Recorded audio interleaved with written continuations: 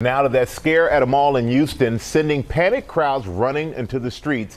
People are especially on edge in the wake of those mass shootings last week. And Lindsay Davis is here with more. And Lindsay, police are searching for the suspect who caused this. That's right. They certainly are. Good morning to you, Michael. Houston police say this time the suspect has not been located, but they have numerous witnesses and are continuing to investigate. They are treating this as a terroristic threat and desperately want to find the person behind this pandemonium. They're shooting! Go! Mass panic at a busy Houston mall. Shoppers sprinting into oncoming traffic. Oh my God. Trying to escape what they believed was an active shooter, but in reality, just the latest example of a nation on edge.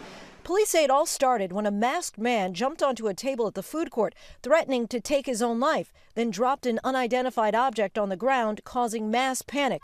The stampede caused 2 minor injuries. Authorities are now searching for the suspect and labeling the incident as a terrorist threat.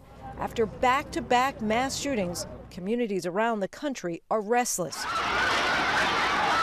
Last week in Times Square, a loud popping sound caused hundreds to flee the area.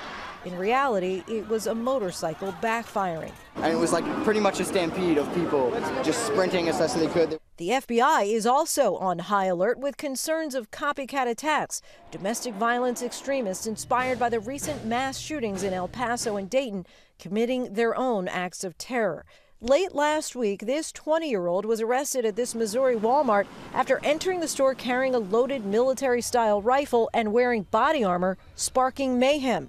Police say he wanted to test the boundaries of his Second Amendment rights.